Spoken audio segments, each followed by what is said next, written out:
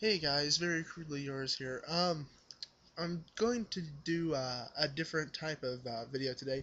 Instead of using a DV cam, I'm just going to use my new laptop's webcam. As you can tell, it has a little bit of a delay and like a ghosting effect to it. But another thing about it is that it has a mirror image on it. So whenever I put the DVD case up, if it seems to kind of if it drifts the wrong way, it's because when I look at the screen, if I'm moving my hand in the opposite way on the screen.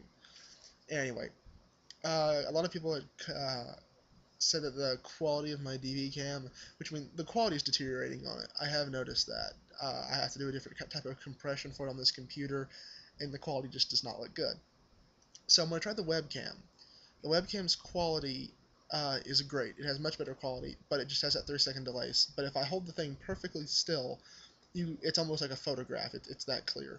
So I'll go ahead and start. If you guys watch my videos, you know I got a lot of X-rated cult stuff in. I'm gonna start with number 0.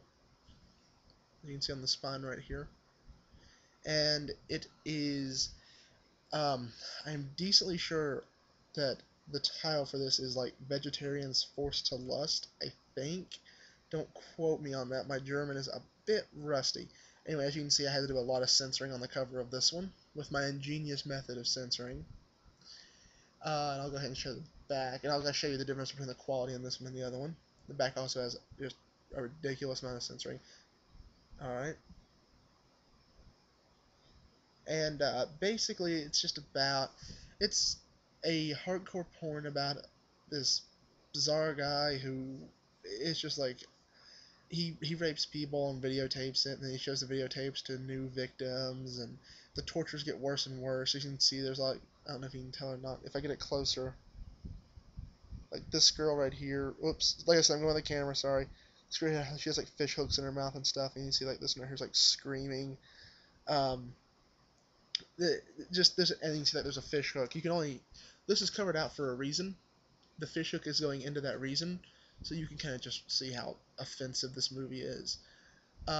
Anyway, the cover has like blood drops on it, and the back has this bizarre and disgusting sort of kind of gag in the design. So yeah, it's pretty gross. When I saw it at first, I thought the paint or it had been like rubbed off or something, but I guess it's supposed to look like someone has rubbed one off, I guess. Um, Film-wise, it's not that good. It's decently crappy.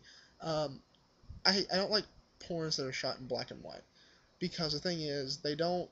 Whenever you watch something like Nightmare Castle or like a Vincent Price film, they look good in black and white because there's a distinct black and white. Whenever you take newer movies that are transferred or shot in black and white, 9 out of 10 it has this really kind of grayish look that's entirely unappealing, and has more like a monocolor to flesh tones and walls, and it just looks ugly. And this one has that like grindhouse, Death Proof Planet Terror sort of kind of artificial grain to it.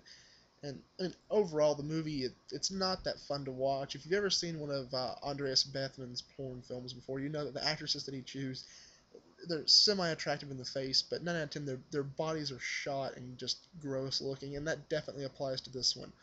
I have part 2 on the way, so if anyone's interested in hearing what I have to say about that, whenever it gets here, I will be more than happy to do a review of that one. But as of now, I mean, you guys can really, really, really tell at the back of it that it's just entirely offensive.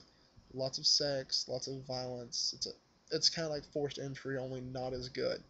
And it has a lot. It's like a lot focuses a lot more on the hardcore elements. But if that sounds up your alley, I mean, I can at least recommend it. And I mean, the hard boxes are always fun to have. I don't know if I can show you guys the disc art. Let me check. That would be a no. I cannot show the disc art, sadly. Uh, anyway, but yeah, if you haven't seen it, check it out. If you guys want to hear what I have to say about more Anderes Bethmann films, check it out. And if you guys prefer this camera, like I said, I know that if I move stuff around, it's blurry, but if I hold it still, you guys can really get a nice look at the cover and stuff, like, especially if I hold it kind of close. You guys can almost read the letters on that, probably. Let's see.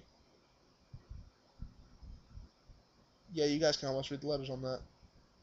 So, so just tell me what you want to see. This is a lot easier, of course, than doing a digital video and then putting on the just camera, loading, converting, and stuff like that. I think that all the converting is what makes this look bad. This one shoots directly into the right format. So if this type of movie sounds fun to you, then I can always do a review for part 2 whenever it comes in. And if no one wants to see that, then I guess I'll have to find something else to do a review for. But anyway, very crudely yours. Thanks for watching, and let me know what you guys think about the quality in a comment. Thanks.